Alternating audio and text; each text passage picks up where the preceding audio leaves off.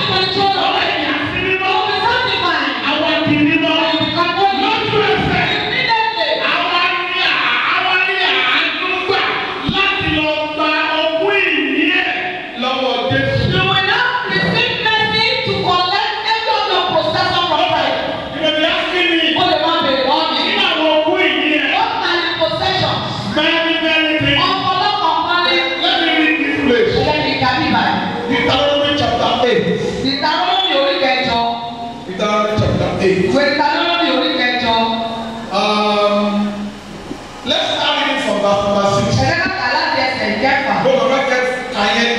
I want to read that a bit. Therefore, thou shalt keep the commandments of the Lord thy God. Thou shalt keep the commandment of the Lord thy God. To walk in his ways. In his ways. And to fear him. For the Lord thy God bringeth thee into a good land. For the Lord thy God bringeth thee.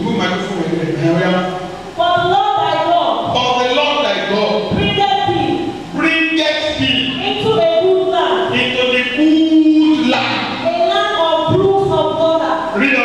Of fountains. And brooks that spring out the valleys and hills. A land of wheat. And barley. And vines. And fig trees. And pomegranates. A land of olive oil. Read on. And honey. A land wherein thou shalt eat bread. Read on. Without fatness. Thou shalt not lack anything. A land whose stones are iron. And out of those hills thou mayest eat brass. Ilẹ̀ tó mú ẹ lọ bí ẹni yẹn. Read on. Yorùbá. Kí ìwọ tí ó wà pẹ̀lú Ọlọ́run rẹ lọ. Òfin Ọlọ́run rẹ lọ. Láti máa rìn ní ọ̀nà rẹ̀. Láti máa rìn ní ọ̀nà rẹ̀. Àti láti máa bẹ̀rù rẹ̀. Àti láti máa bẹ̀rù ẹgbẹ́ kéèyàn di mímọ́. Read on. Nítorí Olúwa Ọlọ́run rẹ mú ọ wá sínú ilẹ̀ rere. Torí Olúwa máa mú ẹ wọ ilẹ̀ rere. Ilẹ̀ odò omi. Ilẹ̀ odò omi. Ti orísun àti abẹ́ ilẹ̀. Tí ó lu sókè. Láti àfonífojì. Ibi tó lù wá mú ẹ lọ nìyẹn. Read on. Àti òkè jáde wá. Ilẹ̀ àlìkámà. Ilẹ̀ tó máa ní ọ̀pọ̀lọpọ̀ àlìkámà. Àti ọkà báyìí. Read on. Àti àjàrà. Máa gbọ́ o. Àti igi ọ̀pọ̀tọ́. Ibi tó lù wá mú ẹ lọ nìyẹn tó wá lè ṣèṣe Ọlọ́run. Àti igi pómẹ́ńtẹ́sì. Read on.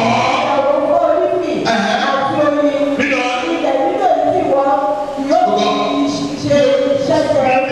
Read again. Ilẹ̀ nílò tí wọ́n yóò fi ṣẹ́ jẹ oúnjẹ. Ilẹ̀ tó mú ẹ lọ ibi tó ti ní sí ìṣẹ́ jẹun. Òní ṣiṣẹ́. You will not become poor. Ní sí ìṣẹ́ jẹun. You will not eat in scarcity. Ẹni tó ṣe nìyẹn o. That is the promise of God. Tó bá lè yára rẹ̀ sí If nínú. you are sanctify yourself, Ó máa lọ gba ogún ìní you ẹ̀. will go and take your Ogún possession. ìní ẹ̀ ní ilẹ̀ yẹn. And that your possession Ní is not ilẹ̀ tó ní ọ̀pọ̀lọpọ̀ àǹkámà. Yes, because the Lord of us. Níbi tó ti ní sí ìṣẹ́ jẹun. Yes, you will not eat in sadness. Read again. Ilẹ̀ nílò tí wọ́n yóò fi ṣẹ́ jẹ oúnjẹ. Wọ́n yóò fẹ́ ohun kan kù nínú rẹ̀. Kò sí nǹkan tó máa fẹ́ láyé tó ní rí lóhùn ẹ lọ. Read on. Ilẹ̀ tí òkúta rẹ̀ ṣe irin. Òkúta irin ní Àti láti mú òkè èyí tí wọ́n máa wá gbogbo ire ayọ̀ ní ilẹ̀ máa mú wá fún ẹ. Ìlérí tó ṣe nìyẹn. That is the promise of God. That is part of the possessions you are going to possess. Ara àwọn ìní tí ó fẹ́ lọ gbà nìyẹn. Òbẹ̀rẹ̀ Jésù lókè ọ̀run. Now listen. Ẹ ká gbọ́. No going up and down. Listen now. Success Àṣeyọrí. is predictable. Ó ṣe kí ènìyàn sọ ọ́ jáde sọ tẹ́lẹ̀ rẹ̀. Èèyàn lè calculate bóyá o máa ṣàṣeyọrí bóyá òun ní ṣàṣeyọrí ó ṣe é calculate. Success is predictable. Success is not luck. Àṣeyọrí kì í ṣe. Ẹni ẹ máa ní lọ́ọ̀kì o. It is not luck. It is not luck. How do I know? Báwo ni mo ṣe mọ̀? Every human being wants to be successful. Gbogbo èèyàn ló fẹ́ ṣe àṣeyọrí. Yes or no? Yes. Open your mouth. Yes or no? Yes. No human being likes failure. Kò sí ẹnikẹ́ni nínú àwọn èèyàn tó fẹ́ràn kó ní ìjákulẹ̀. Everybody wants success. Gbogbo wa la fẹ́ àṣeyọrí. Now let me give you these 5 questions Ẹni fún wa ní àwọn ìbéèrè márùn-ún yìí. which you must answer Èyí tá a gbọ́dọ̀ dáhùn. if you want to be successful in life. Wáyé tí lóòótọ́ la fẹ́ ṣe àṣeyọrí ní ayé. The word of me dáhùn sí ìbéèrè. You must have access to those prayers. Tó bá yẹ kó fẹ́ ṣàṣeyọrí. If truly you want to be Number successful. one. Àkọ́kọ́, Who am I? tani ni? Word of the answer is You very. must have an answer to that question. Yeah, it's a difficult question to answer. But I must answer to that. Ó jẹ́ ìbéèrè tó ṣòro láti dáhùn ṣùgbọ́n ìdáhùn gbọ́dọ̀ wà. Know who you are. O gbọ́dọ̀ mọ ẹni tí o jẹ́. If you don't know who you are, you don't know what is your possession. Tó o bá mọ ẹni tí o jẹ́, o ò ní mọ You ogún don't ìní ẹ̀. know your location. O ò ní mọ tí a yàn fún ọ. You don't know what you are due for. O ò ní mọ tó tọ́ sí ọ. Ẹlòmíà ni ẹrú kúrò. Some people say, Ayé. he or she is a slave, you become slave. Ẹlòmíà wá ẹrú rẹ̀. Àwọn tí ẹrú rẹ̀ ní ẹ̀ṣà. Are you dust? Hallelujah. Hallelujah. Open your mouth. Hallelujah. Ṣé ẹrú rẹ̀ ní ẹ̀ṣà? Are you dust? Your real person is a spirit. Irú Living inside the body. ó jẹ́ ẹ̀mí tó ń gbé nínú àgọ́ ara wọ̀ fúnra rẹ̀. Ìwọ́n mọ̀ ní ẹ̀mí ni ẹ tó ń gbé nínú àgọ́ ara. You are a spirit living inside the body. Ara ni wọ́n fi ẹrù pẹ̀lú. It is the body that you stop to make. Pẹ̀lú ẹ̀mí. They did not use stop to make the spirit. Ó tó pera ẹ̀. But what you call yourself is what you become. Everything depends on how you can define yourself. Gbogbo nǹkan bẹ́ẹ̀ lórí bí o ṣe lè tún wà lára. You must answer. Ìbéèrè àkọ́kọ́ tó gbọ́dọ̀ dáhùn. Ta ni mo jẹ́?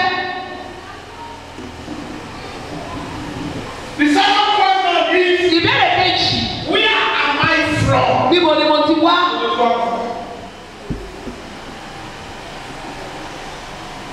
That is, what is my source? Níbo ni orísun mi?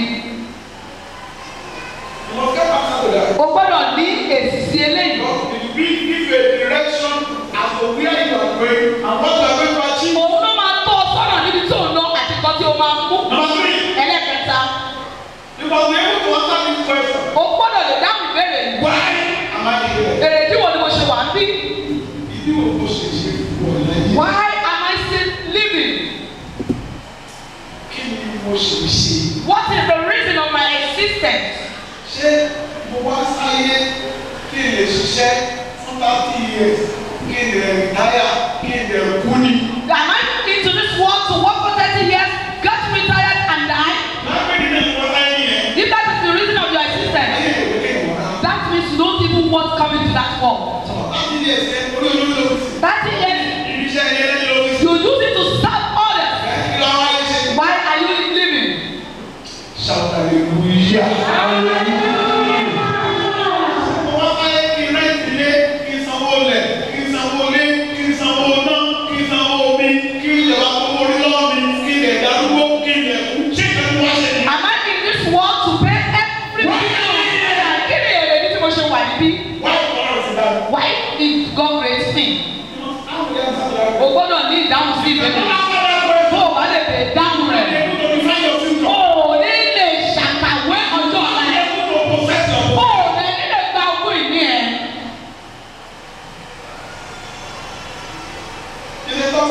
Ó jẹ́ ìbéèrè tó lágbára. Ẹ jẹ́ ká wò. Average human being does not know why they are still alive. Ọ̀pọ̀ àwọn ènìyàn ní òmò èrèdí tí wọ́n ṣiṣẹ́ wà láàyè. They wake up very early in the morning. Wọ́n á jí lóòrọ̀ kùtùkùtù. Going to the job they hate themselves. Iṣẹ́ tí wọ́n kórìíra gan ni wọ́n lọ ṣe. Ó kàn máa kú.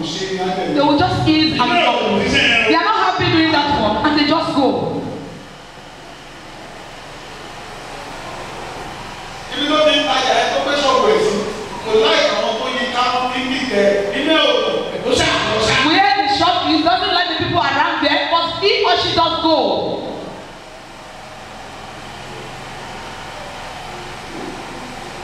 Working with people they don't like. Wọ́n bá àwọn èèyàn tí wọ́n fẹ́ràn ṣiṣẹ́. And later in life, Tó bá yá, they die of frustration. wọ́n wá kú nígbà tí ayé bá ti sú wọn. Because they don't know why they exist. Nítorí pé wọn ò bèrè ní tí wọ́n ṣe pé ayé. They don't know the reason why they exist. Number 4. Ẹlẹ́kẹrin. As far as you are concerned, Bó ṣe jẹ́ pé ìwọ fúnra rẹ̀. what can you do? Kí ló lè ṣe? What's your ability? Kí ni ipá rẹ̀? Kí ni ipá rẹ̀? You know, capable like What are you capable of doing as human being?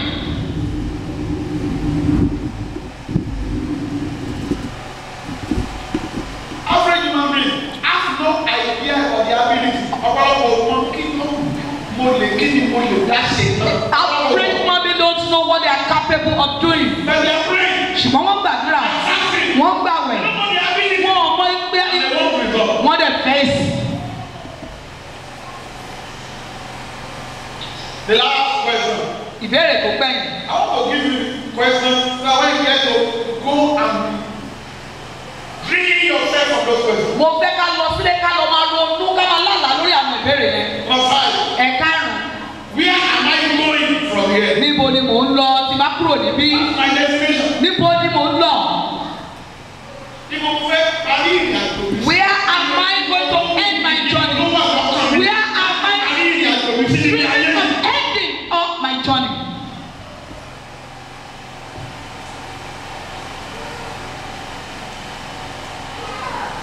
Everyone want to know. But we understand my future. Everyone wants to know their future. Okay, what's going to happen with me in the next 30 years? Kí ló máa ṣẹlẹ̀ sí What's ọjọ́ going ọmọdún? to become in the next 40 years? Tó bá máa di ogójì ọdún tí bàtà wà yìí, kí ló máa ṣẹlẹ̀ sí In mi? the next 50 years? Tó bá máa di àádọ́ta ọdún, kí ló máa ṣẹlẹ̀ sí ayé mi? Ìbéèrè nìyí That you must ask tó gbọ́dọ̀ mind to answer. tó gbọ́dọ̀ lè dáhùn rẹ̀. What's my destiny? Níbo ni kí ni àyànmọ́ mi? Then what will I be doing when I am 85, 86, 87 years? Kí ni mo máa ṣe nígbà tí mo bá pé ọmọ ọgọ́rin ọdún ó lé mẹ́rin ó lé márùn-ún? Can somebody shout at Ṣé ẹ̀kọ́ lè fi àlejò? I want you to listen very, very well. Mo fẹ́ kí a gbọ́ mi lé dáadáa. Please listen to me very well. These are questions you must question yourself. Àwọn ìbéèrè tó gbọ́dọ̀ máa bèèrè lọ́wọ́ ara ẹ̀ kó dẹ̀ máa dáhùn nìyí. Now I am 50. Nísìnyí, Now I am 40. mo ti pé 40, mo ti pé What will 50. life be doing when I become 80 years? Nígbà tí bàbá dé ọgọ́rin ọdún kí ni mo máa ṣe tí mo bá dẹ̀ ṣì wà láyé? Ṣé ọ̀la ló máa bá mi? Is it going to meet me in Nìkọ́lá? What will be my future? Kí ni ó máa jẹ́ ọjọ́ ọ̀la mi? Àwọn ọmọ kí ni wọ́n máa jẹlé lójú? What are my grandchildren going to benefit while I'm still alive?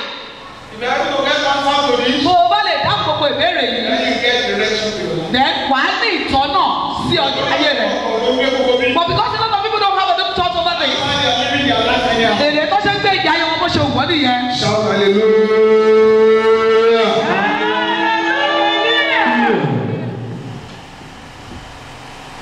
Mo ti wo ìgbésí ayé àwọn èèyàn tó ṣàṣeyọrí ní ayé. I observed the life of those that are successful in life, Mo rí wípé and I saw that gbogbo wọn ló kọ́ lọ wádìí, wọ́n ti kọ́ béèrè lọ́wọ́ ara wọn, wọ́n ti ní answer sí question ara wọn. I observed and I noticed all of them had an answer to all these questions. Nínú Bíbélì pẹ̀lú, Abraham Answer to this ó question. ní ìdáhùn sí ìbéèrè. Isaac ó ní ìdáhùn sí ìbéèrè. Deborah ó ní ìdáhùn sí ìbéèrè. Àti àwọn èèyàn tó tẹ́lẹ̀ wọ́n ní ìdáhùn sí àwọn ìbéèrè yìí. All the generals in Christendom, àwọn tá a forúkọ wọn gbàdúrà, they have answer to this question. All our generals nínú ìgbàgbọ́ wọ́n ní ìdáhùn sí àwọn ìbéèrè yìí.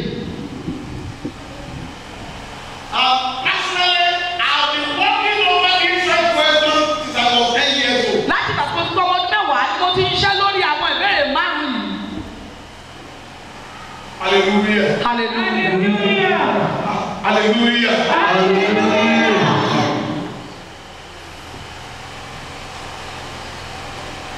Now what will happen to my life when I am 75? Kí ló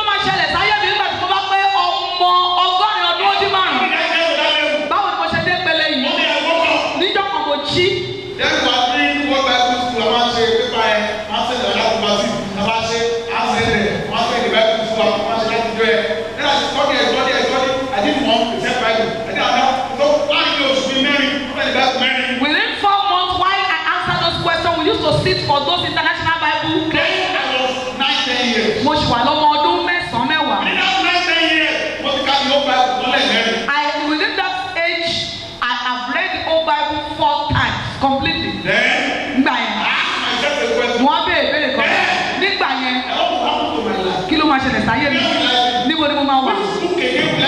Ìwé wo ni mo máa kà nígbà tí mo wá pé 75-76 years.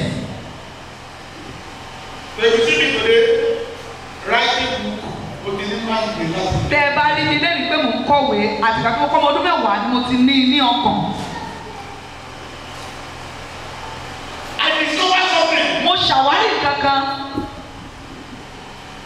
That the greatest tragedy in life is not death. Ohun ìbànújẹ́ tó ga jùlọ láyé kì í ṣe ikú.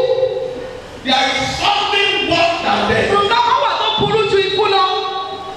And that's life without purpose. Òun náà wá ní ayé tí kò ní èrè ìdí. Èèyàn ń fi ayé tí ò ní túmọ̀. You are living a purposeless life. Ohun ìbànújẹ́ ni. That is the greatest tragedy. Gbogbo wa panimújẹ́ ni wípé. For the most tragedy of people. Ọ̀pọ̀lọpọ̀ àwọn ènìyàn. Sleeping, whining, eating in the church bread and fasting today are living a life without purpose. Gbogbo àwọn èèyàn tí wọ́n ń jẹ tí wọ́n mú nínú church tí wọ́n ń sùn tí wọ́n ń jí tí wọ́n ń ṣe gbogbo ẹ̀ wọ́n ń gbé ìgbé ayé tí kò ní ìtumọ̀. They are only living a life. Wọ́n kàn gbé ayé. The kind of life that they are waiting for who to borrow money from. Wọ́n kàn gbé ìgbé ayé tí wọ́n ń lóde ẹni tó máa jáwé lọ́wọ́ ẹ̀ ni. Shout hallelujah. Hallelujah. Shout hallelujah. Hallelujah. Get this message. Now when you get to be repeating it till you understand your life. Ọ̀rọ̀ Ọlọ́run yìí ẹ jẹ́ ká gbà á ká máa wá ṣiṣẹ́ lórí ẹ̀ títí ní gbogbo ìgbà gbogbo. Ọ̀pọ̀lọpọ̀ ènìyàn. And just in the church. Wọ́n kàn wá nílé ìjọsìn ni. Ṣé kò sáà tó pàpà àmọ́ ẹ̀rọ bẹ̀rẹ̀?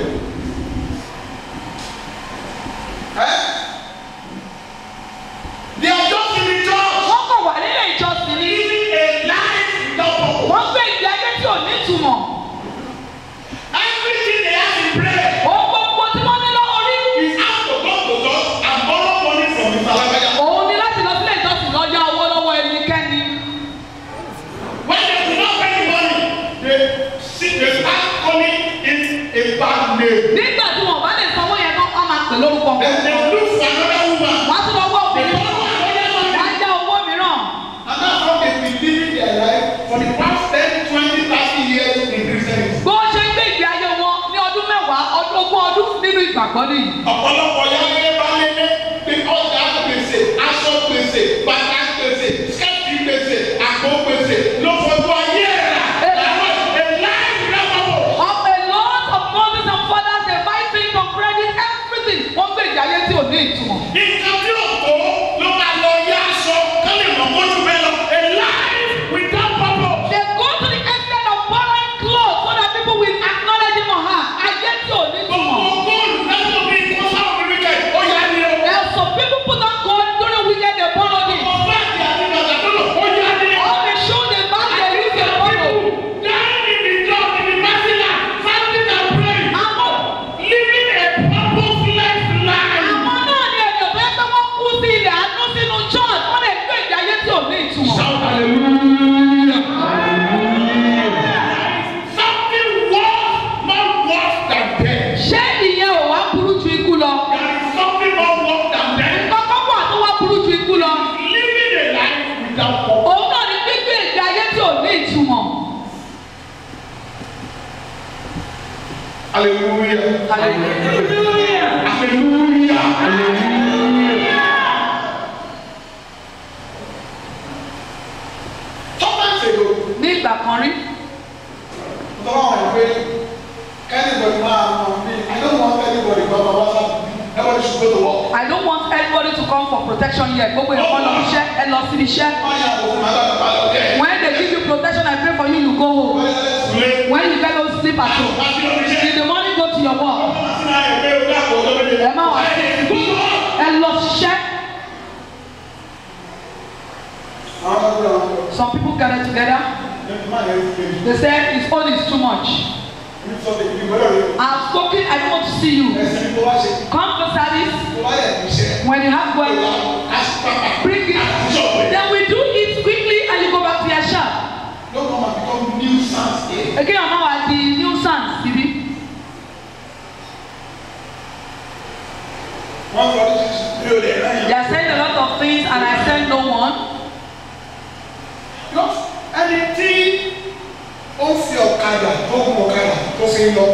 Someone riding on Okada that wake up early in the morning, took the Okada to go and carry people. And someone sleeping at the Mercyland, from morning to night, someone will have money. Someone will have money to take care of the family. Maybe you pluck the coconut in that Mercyland to go and give your family. Live a purposeless life. Gbígbé ìgbé ayé tí kò ní ìtumọ̀ rárá. They want to be great. They don't want to plan for that greatness. They are looking for who will that them greatness. Ìkan nínú àwọn ọmọ mi ní ọjọ́ kan. Bí ọdún mẹ́wàá méjìlá sẹ́yìn. He says, sir, he's riding on Danfo. Ó jẹ́ ọmọ mi. Àti Pàjà. Ó ní bàbá mo fẹ́, I want to ride on Pajero. What can we do? You know, I want to ride on Pajero. When do you wake up? Say 5. When do you come back? 10. Please, don't stop working. Continue to work for 10 hours so that we get that money so that you can buy Pajero. He said he saw himself in cheap in the dream. And I said something. Show me the sort of one. That might be right. If you change the level of your work. You can become a company driver. Only the company driver. Then you leave Danfo. Not up to 2 months. Only I'm not driving on Danfo again. Yes. Say I'm not riding on Danfo again. Not for something. They asked him to be driving the CEO. Except the chief that doesn't go to Nigeria. When they now brought something, your dream has come to pass. He now loud. Not that you go into money ritual. Then your do better. Go back to your father. He said he cannot be down for again. Look at my mate. Look at what they add. Look at the value. And it's because I'm not learned. He said, my children will go to school. Against some cocoa. You are valuable as the value of the people you are moving with. Ó níye lórí nípa irúfẹ́ àwọn ènìyàn tí wọn náà ń bá rìn. If you are working with spiritual, no good new cloth you ever wear. You will believe your own tattered cloth is better than others. You will be living a purposeless life and you believe God has answered your prayer. Wàá máa gbé ìgbé ayé tí ò ní túmọ̀ wàá rò pé Ọlọ́run ti gbọ́ àdúrà ẹ̀.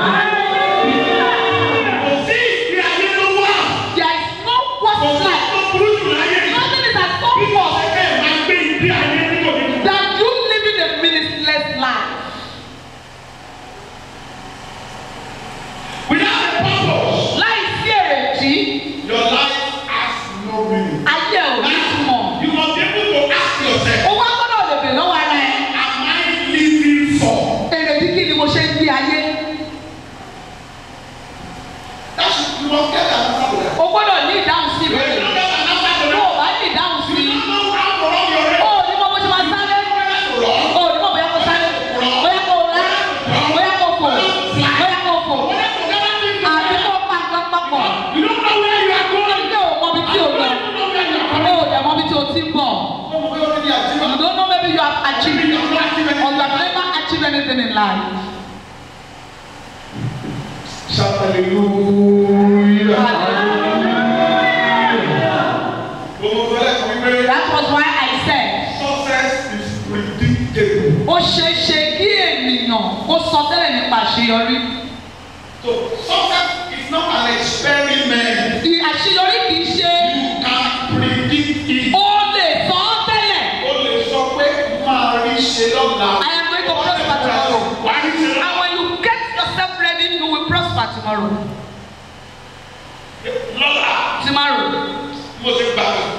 going. As I'm going. I want to know that person. I'm running after him. You go to the and in your stagnation, you have moved forward. Oh, why be gone and sitting down? No, please. You don't know where you don't know what to do. Oh, you don't go back down. Nothing you are going to take. Oh.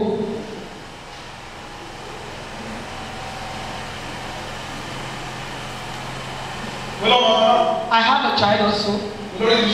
I have a lot of them.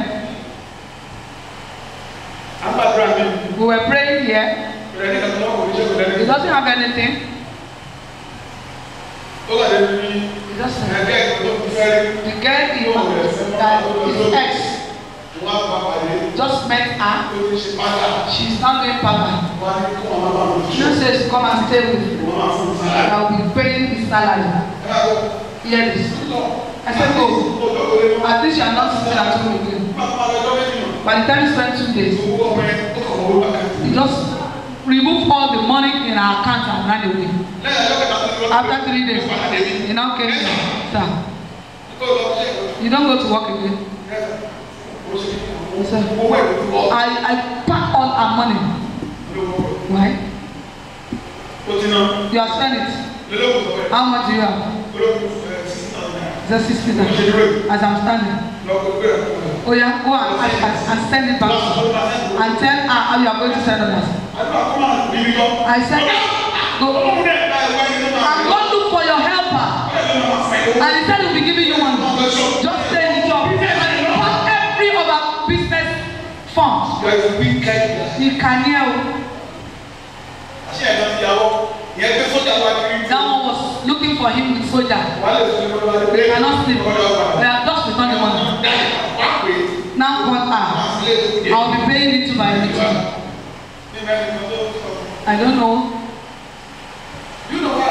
Emory, it's my sorrow.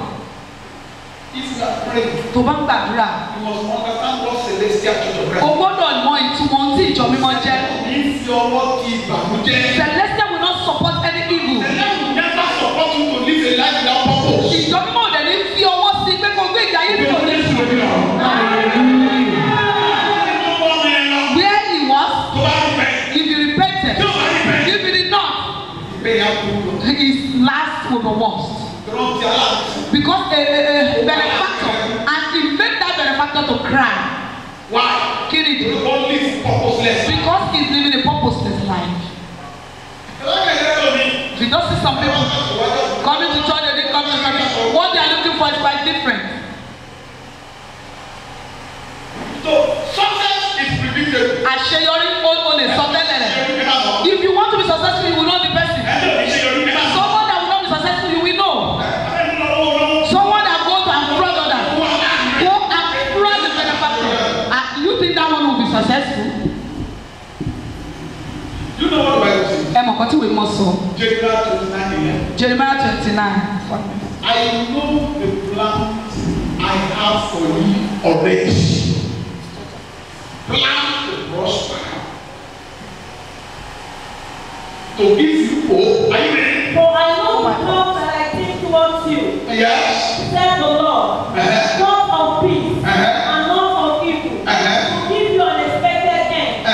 Then shall they call upon me. Yorùbá.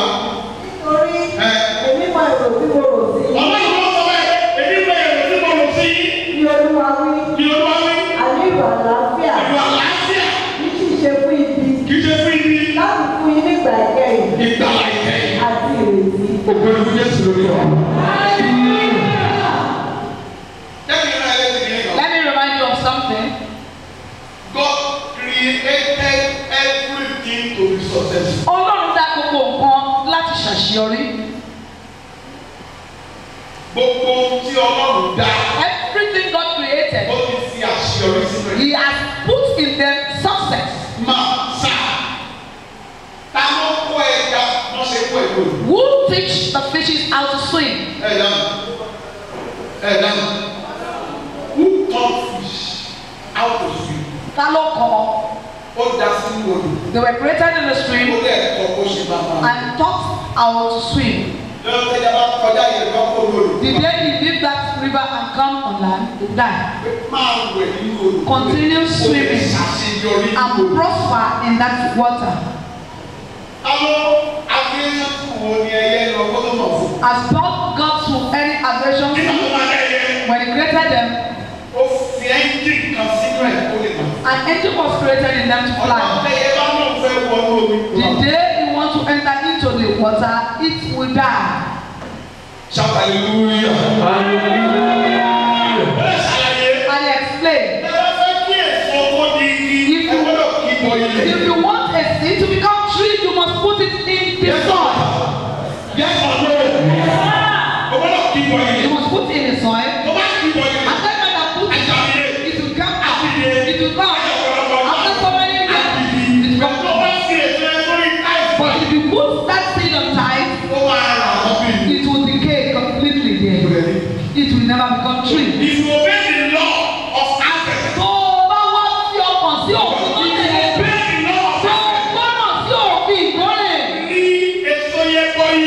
put that seed in the soil. You can put it in the soil. You don't need any prayer. Come to grow, you need a prayer. The Lord is put it in the soil. Don't put it in the fire. Don't put it on rock. Keep the soil, the human soil, then you live there. You don't need to fast. You don't need prayer. It will germinate. To obey the law of God, we may not need to pray. Tó bá yẹ pé agbọ́dọ̀ sí gbogbo òfin Ọlọ́run ni a ò ní nílò láti gbàdúrà.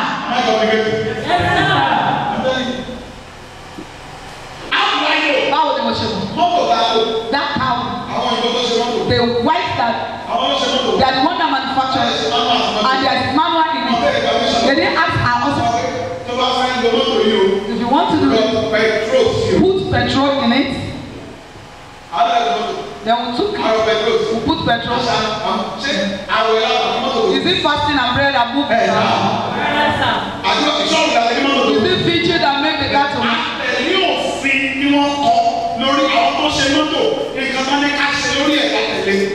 We follow the manual, but the day then we say we like 5 alive instead of petrol. We now put 5 alive in it.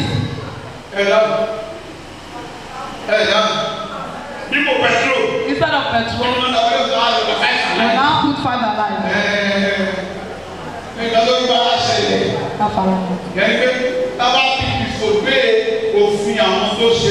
If we disobey the law of the manufacturer, we are going to be in debt. But if you obey their law, we are going to enjoy it. If we disobey their law, we need to look for mechanic to start borrowing money. Then we'll be in debt. We have headache. We have high blood pressure. We will come because of the problem that arises. Or you follow. We put petrol. You will not pray for 1 year to be going. If truly we follow the word of God, and the man nílò àdúrà.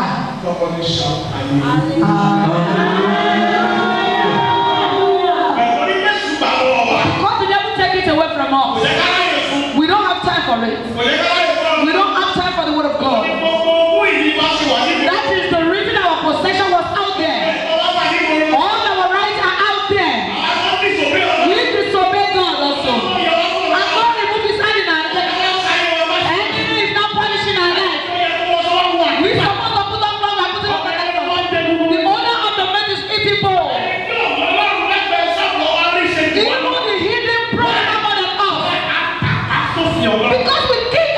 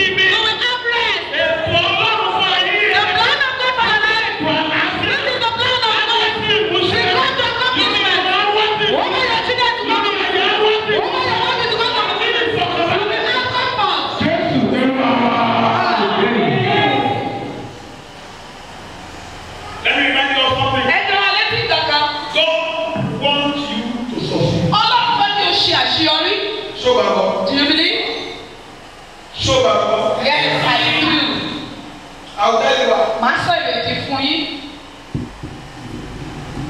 The day I discovered this state. Ọjọ́ tí mo ṣàwárí ọ̀rọ̀ yìí.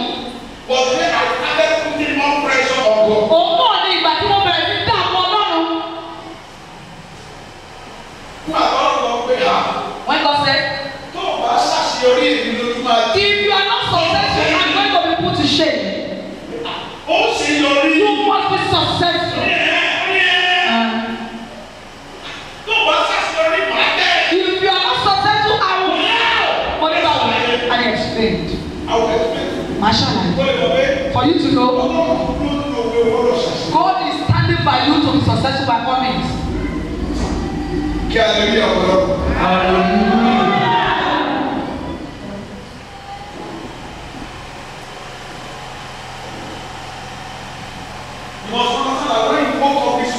O gbọ́dọ̀ jẹ́ kí o lè jẹ́ pé kàtó jí làárọ̀ yìí. God was thinking about it. Ọlọ́run kò ló nípa tiẹ̀. Get that in your mind. Jẹ́ kí yẹn wà lọ́pọlọ God rẹ̀. was thinking about it. Ọlọ́run ló nípa rẹ̀. Why God was saying This man must be successful. let me remind you of Ẹni wọn wá ní ìkan when kan. he created you. Nígbà tó dá ọ, He had plans for you. ó ní ètò fún ayé ẹ̀. You can die last. He don't just create you like that. Ẹ̀sìn mi. Are you here? Ẹ̀sìn mi. Àwa bí Ẹ̀dọ́ ṣé pijọ́s àwọn pijọ́ ṣé wọ́n kàn lè ṣe 544 lásán? did they just make 544 like that?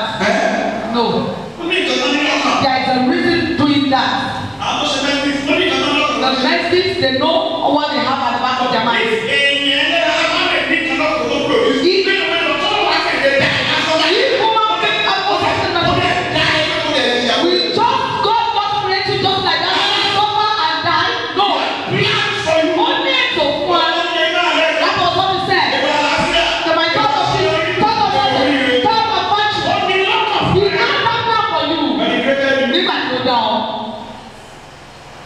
There's something we call reputation. Nǹkan fún wa tí a ń pè ní reputation. Reputation. Kọ́ sílẹ̀ ní òkè. Reputation, just write it down somewhere. Let me give you a statement in the Bible that refers to reputation. Ẹ jẹ́ kí n fún wa ní ẹsẹ̀ bíbélì tó sọ nípa reputation.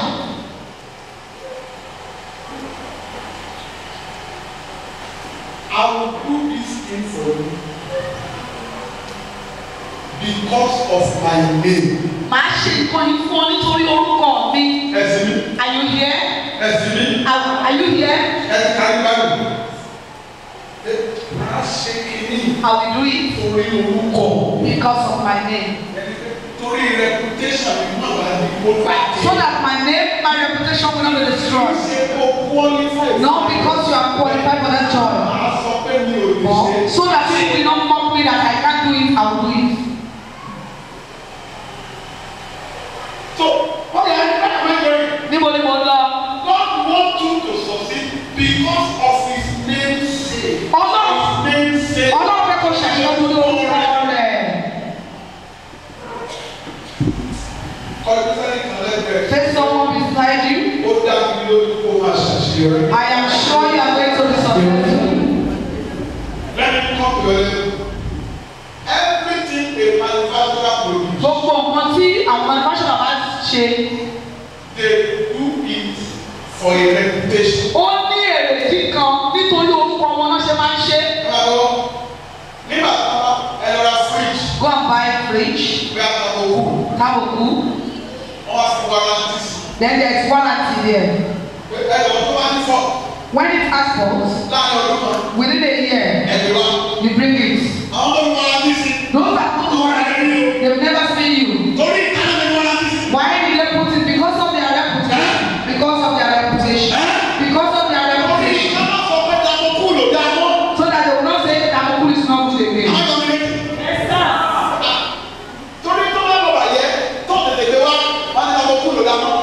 Because their reputation is spoiled. So that their reputation will not be spoiled.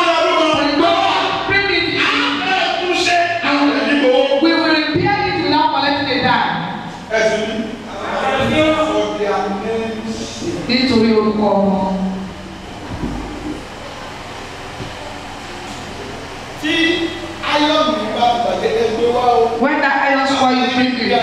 We will repair it, we will not collect money. So that they will not say Pinnacle is not good again because of their name. So, oh, you must work. So that their name will be the best. That is the doings of God. I have created you to be successful. You will. So that they will not say, I cannot do it. Ó máa ṣàṣeyọrí. Nítorí orúkọ mi. Somebody shout hallelujah.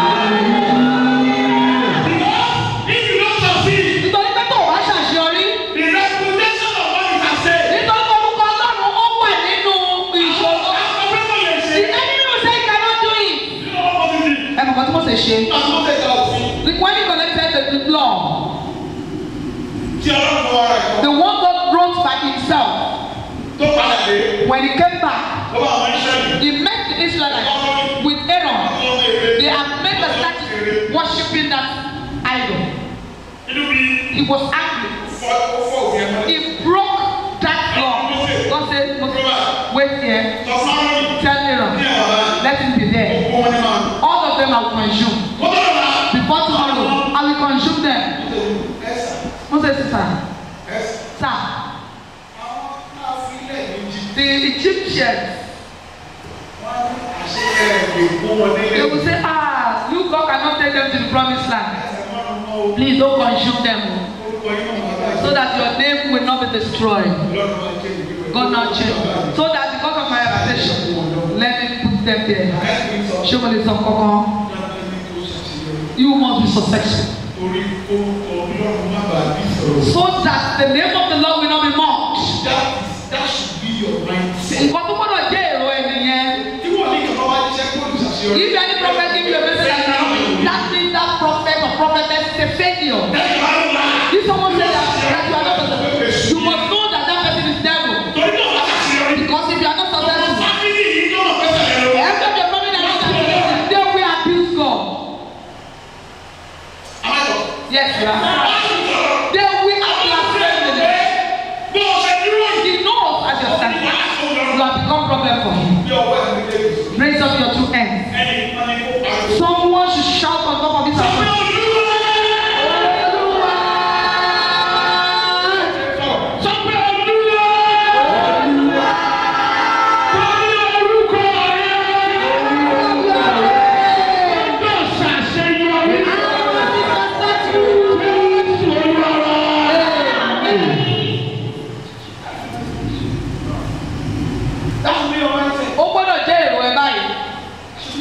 You better tell if someone see any vision, quite different from your success, you must know it. He or she was sent by the devil.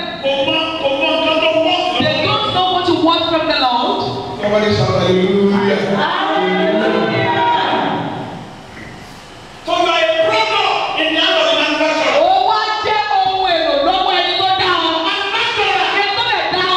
Has placed his image on you.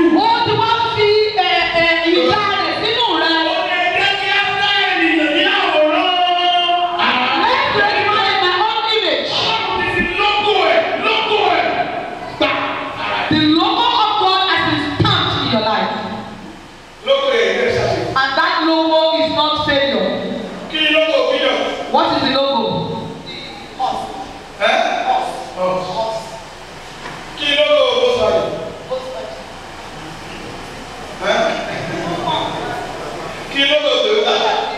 Toyota H-Man.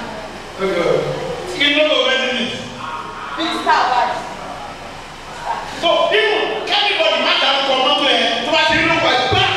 Immediately you see the logo of any car, you will know the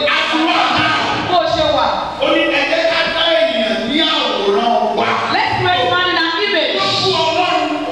The logo of God is upon you. If you fall, they will say God has fallen. That is the reason you cannot fall. Can you clap for this?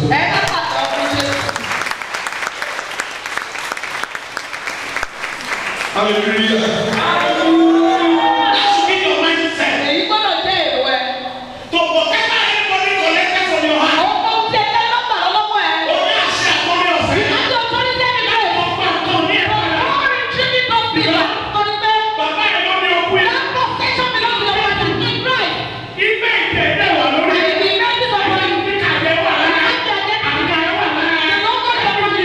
Ọba wò. Ọba bàbá ẹ̀. Èyí ni ọ̀rọ̀ Ọlọ́run.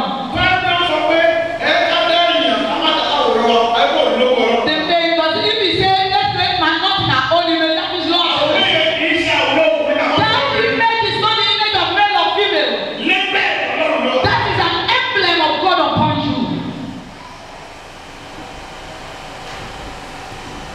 So why is labor is on you? So far you are having the emblem of God. You have to guarantee your success. Ó máa guarantee àṣeyọrí ẹ. You have to protect you. Ó gbọ́dọ̀ dáàbò bò ọ́. You have to cover you. Ó gbọ́dọ̀ fọwọ́ bò ọ́. You have to make you happy. Ó gbọ́dọ̀ jẹ́ kí inú ẹ You dùn. have to make you Ó succeed. gbọ́dọ̀ jẹ́ kó ṣàṣeyọrí. You have to make you Ó prosper. gbọ́dọ̀ jẹ́ kó ṣe àṣeyọrí. Ó Somebody. gbọ́dọ̀ jẹ́ ènìyàn. Jesus name. What am I saying? Kí ni mo sọ? It means Ó túmọ̀ sí pé your failure is not good to God. ìjákulẹ̀ rẹ kò dára fún Ọlọ́run.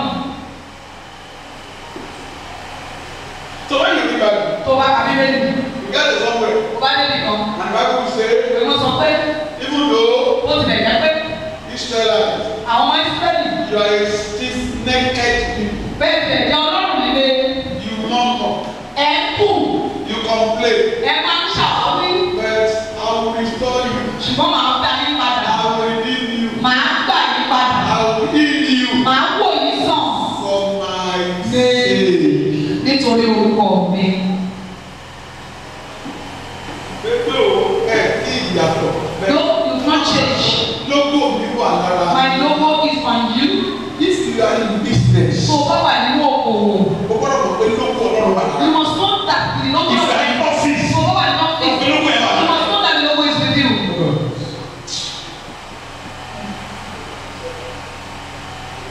If you don't tell me to what I dey do, Ọlọ́run tó kọ́ lọ bẹ̀rẹ̀ wọ̀ kọ́. Ọlọ́run sọ fún ẹ pé don't tell me this. Lọ bẹ̀rẹ̀ wò yìí. Go and start o. Lọ bẹ̀rẹ̀. God was also. Nítorí o gbọ́dọ̀ ṣàṣeyọrí. Torí lógò ẹ̀ wà lára. Because the logo is upon you. If you tell me to go and bring a job, Tó bá ní kọ́ lọ kọ́. I will bring it. Lọ kọ́. I don't know where you are. Don't say go and ó máa pèsè. If you tell me to go and bring a Tó bá house, ní kọ́ lọ go kọ́. and look for a land. Lọ wá ilẹ̀. Lógò ẹ̀ wà lára. The logo is upon you. It's not lógò. You will never speak and swallow it up. You tell me you're not going to be a lawyer. Tó bá lọ sí ó bẹ̀rẹ̀. Except you mislead yourself. You tell me you're going to become a teacher. Tó bá ní kọ́ lọ kọ́. Read books. Máa kàwé. Whatever he told you, Gbogbo tó bá sọ fún ọmọ ṣe, ó máa ṣe. God will want to do it for his name. Nítorí wọ́n máa fẹ́ ṣe é nítorí orúkọ rẹ̀. Ìjọba náà bẹ̀ ṣe lọ́dún kí n ṣe. What God asked me to do, Bí ìmọ̀ bóyá mo ní ability. I don't know whether I have the ability. Ó ní bí mo ṣe. He has given you the order. You have the ability. Ó ní bí ability. You have the ability. Sọ pé máa lọ ṣe. You will do it. Àwọn òní yé.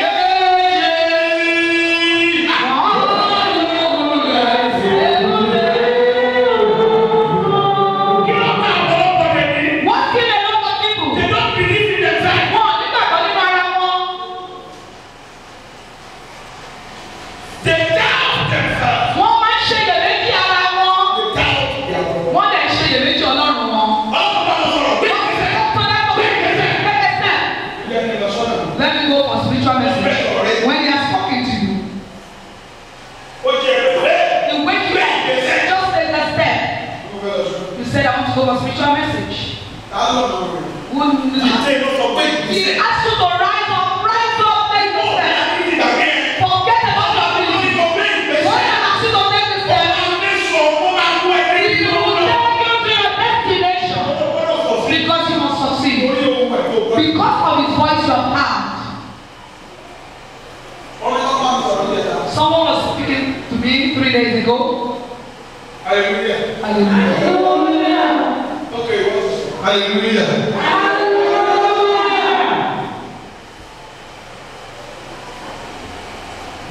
When he was about to leave him, they said they don't give visa. They said they don't give visa. What did you want? He said he wants to go. You know they don't have many information on this. You want to go.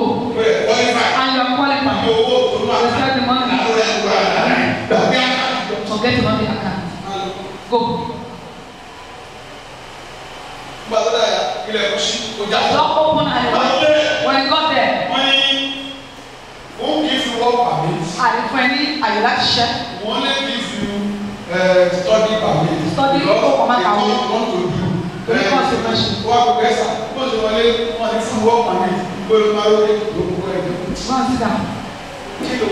What do you want?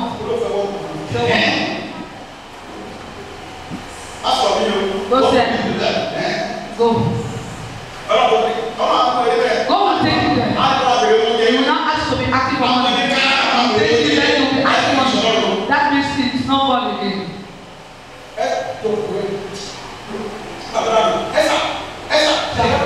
Somebody and they change the and they didn't know what to happen. You don't need to kill anything. Those of you that keep talk. Oh my you. What concerns you about that? What do you want to use it for? You know what you want to become. And you know what you want. And you know the God you have. Not my son.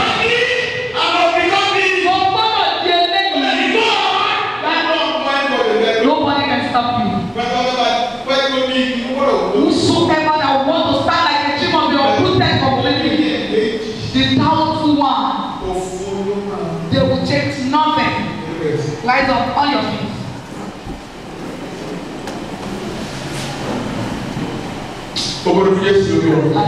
Hallelujah. Remember, he said something. Your failure is not good for God. That's why.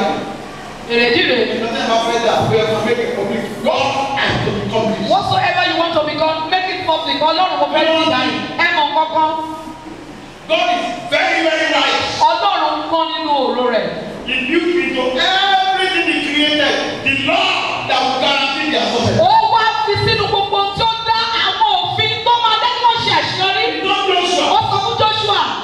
If you take my law, if you read my law, if you memorize my law, if you obey my law, if you accept my law, if you submit to my law, you shall have a good success. Tell me what of God for you. Close your eyes. Tell it to God what you want to become. See yourself as someone having the logo of God upon you. You can never fail. Believe in Him. Believe in Him. Don't be doubtful. No, there is nothing He cannot do. And start telling Him now. Tell Him about your business. Tell Him about your marriage life. Tell Him about your children. Tell Him about your wife and your husband. Tell Him about your treatment and tell Him what you want. You are just calling dog and killing dog and I'm a can. Tell Him what you want. Tell Him what you want. Speak to Him. This is what you want. And as this is what you want, tell it to Him. He has said it. There shall be deliverance from on time. And if they are going to become holy. And these people will possess back their possession. You have a possession to take. You are speaking to your Father. Ask for your possession from Him. Speak to Him. What is happening to you? What you want? The way you want it? Speak to Him. Speak to Him. God wants you to succeed for His name's sake. Olúwa fẹ́ kí o ṣàṣeyọrí nítorí orúkọ rẹ̀. Your future is God's past. Ọjọ́ ọ̀la rẹ ó jẹ́ ohun tí Ọlọ́run ti lò sẹ́yìn. He has finished you before you started. Ó ti parí ẹ̀ kó tó bẹ̀rẹ̀. He has finished you before you started. Ó ti parí ẹ̀ kó tó bẹ̀rẹ̀. If you don't know where you are going in life, Ṣùgbọ́n tó o bá mọ bí tí o lọ nínú ayé, you will not be able to achieve anything. o ò ní lè rí nǹkan kan mú. Your vision determines your vision. Ìran rẹ ló máa sọ bí o ṣe máa kó ara ẹ ní ìjánu. Your vision Ìran rẹ determines your vision. ó máa sọ bí o ṣe máa kó ara ẹ ní ìjánu. Kó wá dúpọ̀ nǹkan tó fẹ́ tó. Look forward and look for what you want to become. Kó nǹkan tó fẹ́ tó. Look at what you are going to become. Jésù Olúwa wa. Àmín. Jẹ́ kí n ṣàlàyé kó tó gbàgbọ́. Let me explain this before the prayer point. Hallelujah. Hallelujah. Okay, hallelujah.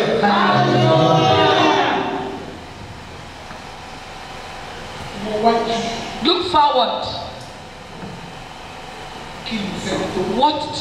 What do you want to become? Your vision. Kí ni ìran ẹ? Kí ló fẹ́ dà? What do you want to become? Báwo ló ṣe fẹ́ dà? How do you want to become that thing? Just look at what you want to become. Can I tell you something? Ṣé mo lè sọ nǹkan kan? Your vision Ìran rẹ, determines your discipline. òun ló máa sọ bó ṣe máa kóra ẹ̀ ń jánu. Kí hallelujah. Kí hallelujah. Like I was telling you before, Bí mo ṣe bá ọ sọ tẹ́lẹ̀, I had something in my mind that I wanted to become. mo ní kankan nínú mi tí mo sọ pé mo fẹ́ dà. The enemy ò ṣe báyìí àwọn ojú. That is the reason I don't go into drunkenness. Mo kẹ́ ti bá mu tí. I know if I go into drinking, Liver mi lè ní problem. my liver may have problem. O lè mú kékeré. I can die young. Ìran yẹn tí mo ń kó nǹkan tí mo fẹ́ dà yẹn. That vision I was working towards. That is the reason I don't smoke any kind. Ó lọ máa lọ ní cancer of the lung. So that I will not have cancer of the lungs. So that the life will not be. Nǹkan tí mo fẹ́ dà yẹn. That's the thing I want to become. Ní mi ìdí pàtí rí. That is the reason I don't go to party. Nǹkan tí mo wà. I know what I'm looking for. I made up my mind. Mo pinnu lọ́kàn mi. When I was at the age of 10. Nígbà tí mo ti pé ọmọ ọdún mẹ́wàá, I will not go to party. I will not direct. Because I want to become something. Your vision Ìran rẹ, determines your destiny. ó máa sọ bí o ṣe máa kóra ẹ ní ìjánu. If you see people that use their life uselessly, they don't have what they are running after, they don't have vision. Wọ́n gbé ìgbé ayé tí ò ní ìtumọ̀.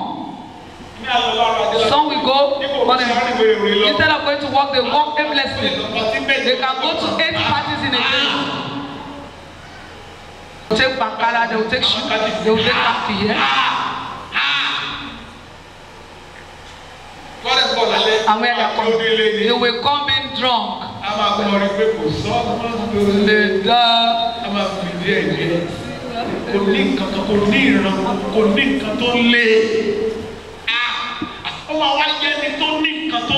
If it's someone that's having something, you go and sit down at their parlor. And you have something pursuing. You go and reading newspaper at the bus stop.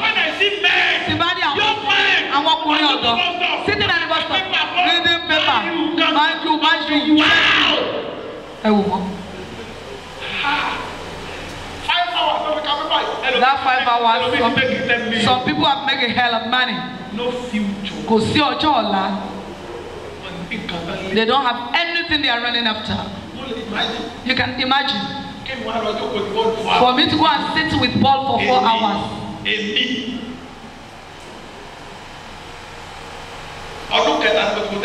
This is my 3rd year. I've watched. I don't have time.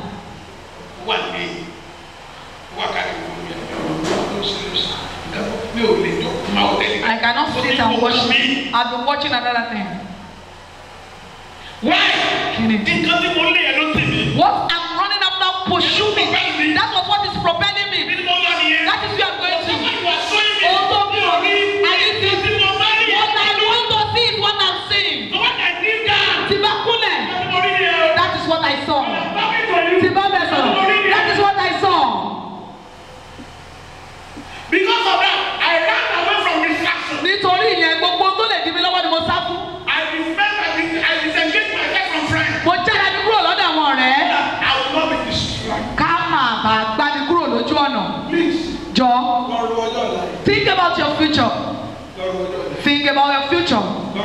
Think about your future. You must succeed. O gbọ́dọ̀ ṣàṣeyọrí. O gbọ́dọ̀ ṣàṣeyọrí. You are bound to succeed. A ti dá ọ láti ṣàṣeyọrí. You must think of your future. Ṣùgbọ́n o gbọ́dọ̀ ronú ọjọ́ ọ̀la. O gbọ́dọ̀ ní ìran. O gbọ́dọ̀ ní ìran. Close your eyes. Tell something to God that you want to become. Tell him. Tell him.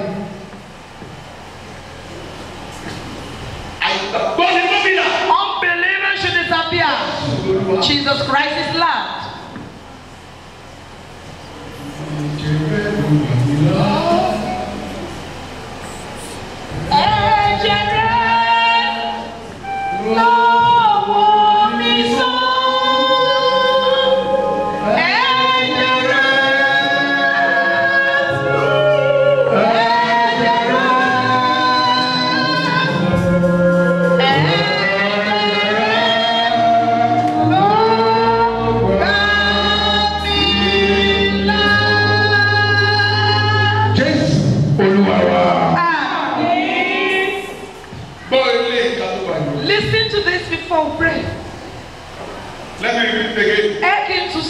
Your vision determines your destiny. Ìran rẹ ló máa sọ bí o ṣe máa kó ara ẹ níjànú. It determines the decision you are going to make. Òun náà ló máa sọ ìpinnu tó máa gbé nílé ayé.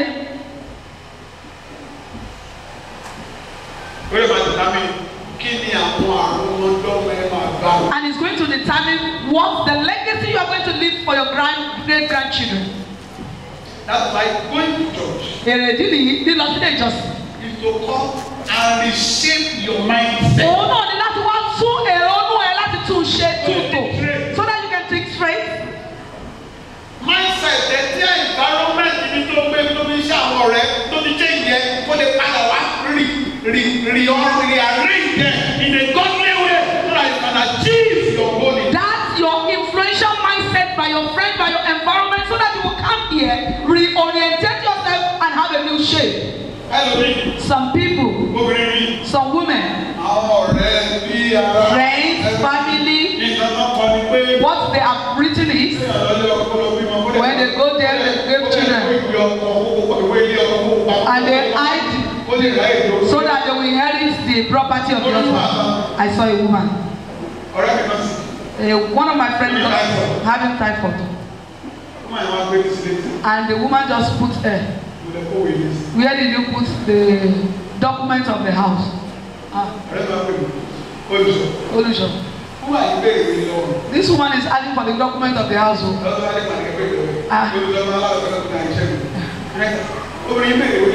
This woman is asking for the document.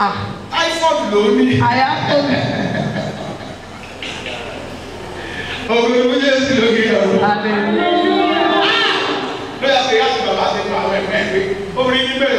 This woman is asking for house document too. That is the mindset of sin. It is going to be remolded. You will think straight. So also some men, everything they have,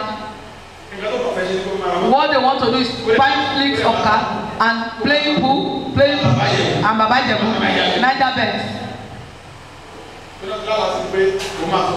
They said they are going to prosper in gambling. But when it comes to church, But by the church, the mindset will be changed. He who does not work does not eat. That was what the Bible says. No shisha, go le jẹun. And if you agree, your life will be better. If you don't have to, you will be stagnant. They don't beg in the church. If you see a church, they are abalist. The word of life is a friend person. If you don't believe, you will agree. If the one that has been betting and betting you, your glory will be you. If a man sits with provider, sit with Lotto and Papa, go and look at the end. The story. We've seen some of our fathers that pay pool. They use their house, they use their retirement to pay pool. They died at the roadside. Their children did not know where they were buried. Those that sit in your bed, those that sit Lotto bells and Niger bells, you are going to die on the road. You will die on the road. You will have future. You won't have future. You see a father drinking and drinking and drinking. One bottle of beer. Ṣé o ti pa 400? Only 400. Èlò ló ta blọọkì náà kan. 450. 350 400. Wọ́n sọ ìdílé ọdún kan, òfin mú bíà. Ẹgbẹ́ ìjẹ́ ti owó tó fi ra bíà, ó fi ra blọọkì. Ó fi ra blọọkì. Ó fi ra blọọkì. Ó wá pè é wá sílé o, lọ́wọ́ ní wa, ó lórí ẹ̀ o, á lórí ẹ̀ lọ. Wálé. Wọ́n lórí ẹ̀ lọ ẹ̀. Gbogbo ìlú Jésù lókè bàbá. Hallelujah. As a man. Gẹ́gẹ́ bí Or as a woman. Or gẹ́gẹ́ bí obìnrin. To work on your mind. O gbọ́dọ̀ ṣiṣẹ́ lórí èrò ẹ. You must be a man of value. O gbọ́dọ̀ jẹ́ èèyàn tó níye lórí. Obìnrin tó níye lórí. Ṣé mo lè sọ ilé ìka tó gbàdúrà? This is what must happen. You must be able to have value. Expect that people will be looking for you with money. We need something in your hand. How much do you want to take? That means you have value. Are you here? Are you here? You have value. Please. Please, we beg you. That means you are valuable. Mommy. We need also things in your hand. Don't you mind 10,000? No. Please, you have value. Ṣùgbọ́n. Cause also person to go and fetch water for you. Your friend asked you to come and fetch water. Your friend said you should come and sweep for him. Your friend said you should go and bring his children. You are now carrying card. That means you are valueless. You are not valuable. And if you are not valuable, your life is in shambles. When your friends are going up, you will be stagnated. And God did not want us to be stagnant. He wants us to be going up. Close your eyes and raise up your voice. Lord, I'm going to that higher ground. Lord, help me. Take me to that higher ground. Continue to tell God. Continue to pray. Lord, help me. Take me to that higher ground. Lord, take me to that higher ground. Lord, take me to that higher ground. Help me, oh Lord. Help me, oh Lord. Help me, oh Lord. Help me, oh Lord. Help me, oh Lord. Help me, oh Lord. Take me to that higher ground. You are not talking at all. You are not talking. This is what you have come to do here today. Ohun èrò inú ẹ láti gba gbogbo ogún ìní rẹ padà dàgbà. Ohun èrò inú ẹ láti ní àṣeyọrí dàgbà. Ó lè gbọ́dọ̀ ṣàṣeyọrí. Nítorí pé o ní lọ́kàn láti ṣe. Having the mind of the successful and you are started working on it. You must be successful. Just a minute more. A minute more. A minute more. Who is going to stand on your way to success? Who is going to stand on your way to success? Who wants to stand as entrances for you to get to the success? The Lord will blow them up. They will be blown just like that. That is how God is going to do. Because of the grace of God and because of the name of Jesus, you must be successful. And for that spirit of success, higher ground, that is taking to that higher ground. Make it snappy. Don't settle for average. My low full average. Don't settle for an average. Ask for bigger thing. Ask for bigger thing. Who say you will not prosper? Who see the vision? Who has the job?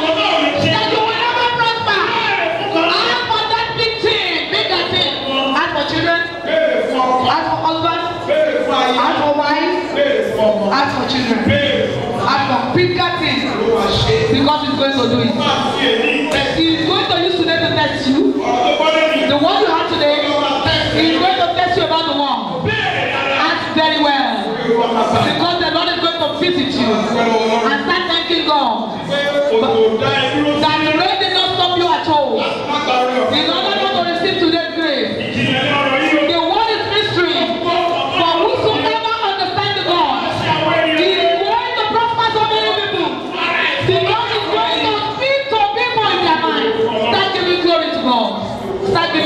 God. Start giving glory to God. Start giving glory to God. Start giving glory to God. Lord, I thank you for receiving this grace. I thank you for receiving this mercy. I thank you for receiving this life. I thank you for you are my God. I glorify you for your mightiness. Amen. In Jesus' mighty name we are praying. Before we go, let's pray for our children. Most especially the teenagers. What is going on around? You can see what is happening all over the social media. 10 years. Sleeping with themselves. Someone.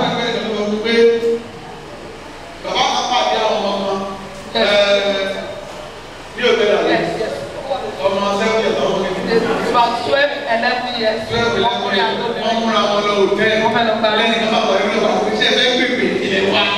You can imagine that. See what is happening. You can see how worse it is. How worse. Oh, it's a future sorrow. Oh, it's a future sorrow.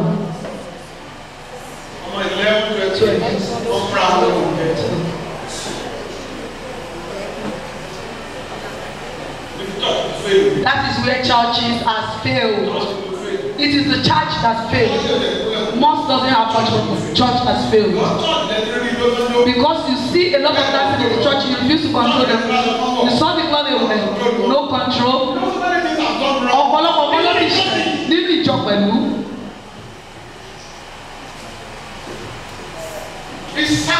Ó ṣe nǹkan ìbànújẹ́ ni.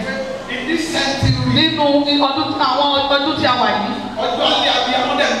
The future of so many parents is going down. And the blood they shed on their children when they are giving birth has been corrupted. It's an eternal weeping coming to homes at that teenage age. Let's pray for our children. Arrow of mistake should not be shot against those children. You may say you don't have teenagers. Your grandchildren will become teenagers. You better pray now. You may say you are 2 years. When they get to 12, 13, 11, we don't know what is going to happen tomorrow. We don't know what is going to happen to 5 years old. You are going to shout on top of us. Lord, all our children will gather them before you. We strip them in the ocean of the blood of Jesus. Lord, over the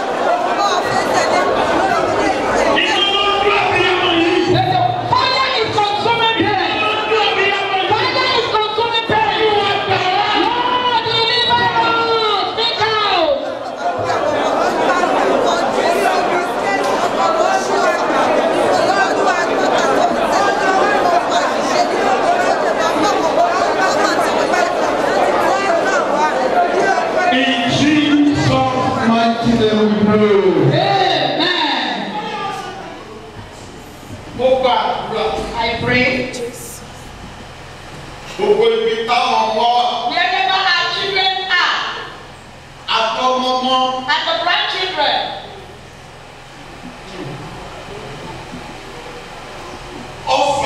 Arrow of mistake. Lórúkọ Jésù kò ní bà wọ́n. Àmì ike. That your baby is too shallow. Tó bá dà ní eléyìí tí ọ̀fà yẹn ti bà wọ́n. If there's anyone that the arrow has mistakenly gotten into our life. Tí ọ̀fà yẹn ti wà láyé lọ́sọ̀rọ̀. That the arrow is in their life as we are. Lọ́gbọ́dọ̀ pé fashion. And they believe in fashion. Ẹ̀mí ló fa ọ̀fà yẹn lọ́wọ́.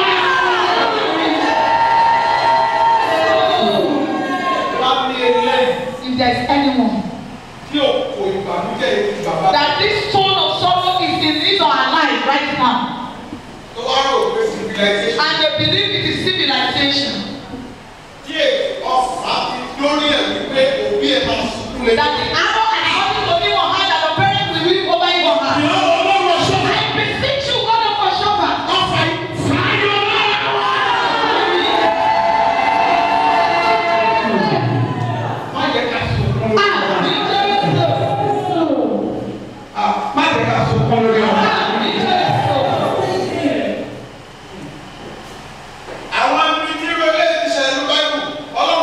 Where all this thing happened in the Bible, God caused those generations.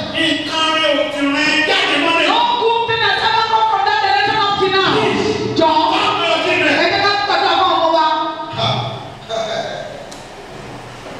that is what God does not joke with. It was only that God scattered the house of David.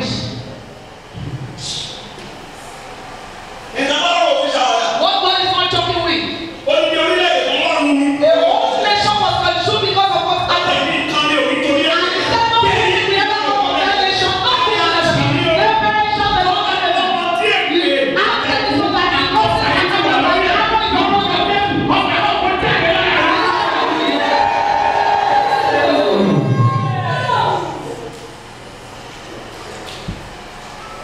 Àtúnṣe kó dé bá yí àwọn ọmọ rẹ̀. Àbòlọ tó dájú. Wọ́n ní àbòlọ. Ó fi kúlẹ̀ àbí àwọn gbàdúrà. Gbogbo ọmọ ó ṣe fún wa kò ṣe fún wa. Tó ti wọnú àgbà ìbànújẹ́ àtàjàgbà òṣì. Mo forúkọ Kristi gbàdúrà pẹ̀lú ìpínlẹ̀ àti àwọn ẹ̀rí máa ń yọ wọn kúrò bẹ́ẹ̀.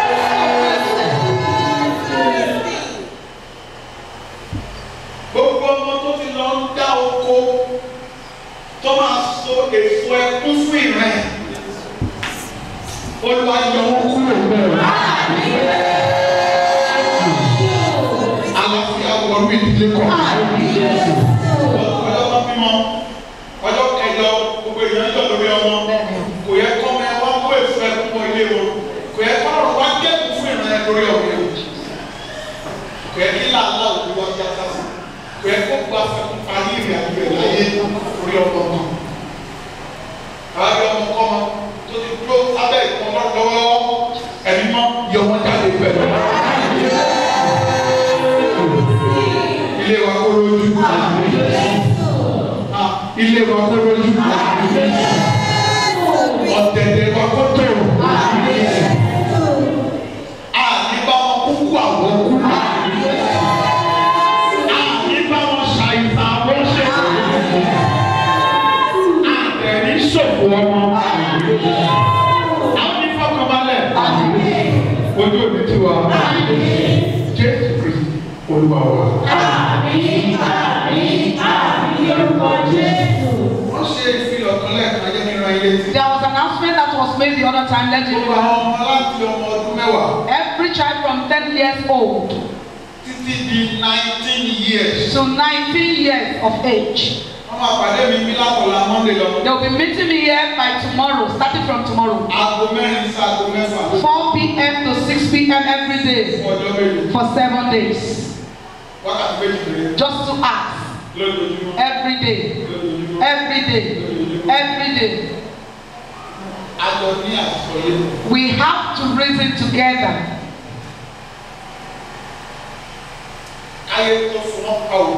Before they make them, so that we remove those things upon them. Please, you will not be offended. If I see any child that's supposed to be there that is not there, that child will not come to this church again. A man there. I have said this thing from January. The fire that is being kindled by the devil, parents will weep. This is what is happening. There are a lot of things.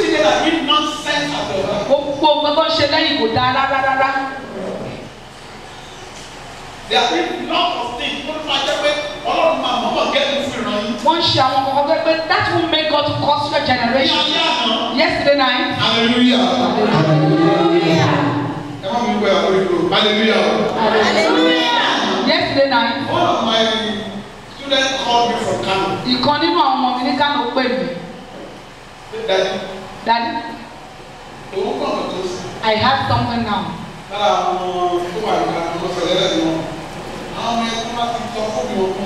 When they tell their parents they are going to church, they don't go to the church when their parents are going. They go to at the time of service. They will go to Mola's place.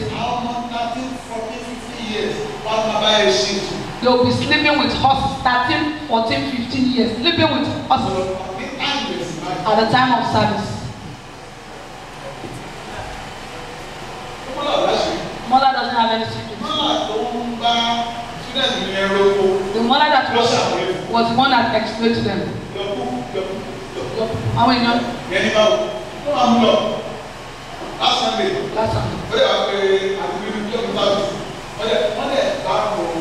And they met them. They have that stable and they push them 13, 14. This one, the eldest is 16 years. And their parents also, they are worshiping, they don't know anything.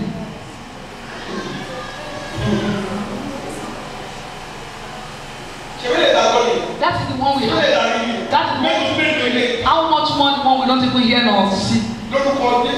In the name of Jesus.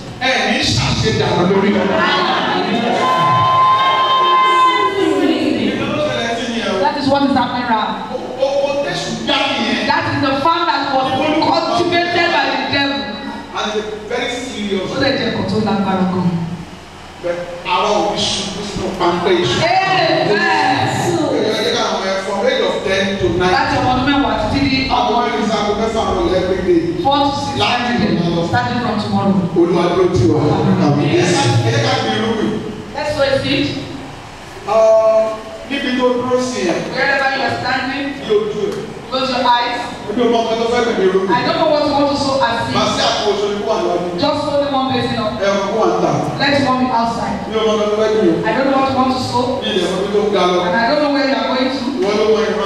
You know the vision you saw. And you know what is going to happen. You know the vision you are seeing. And you know what is going to happen.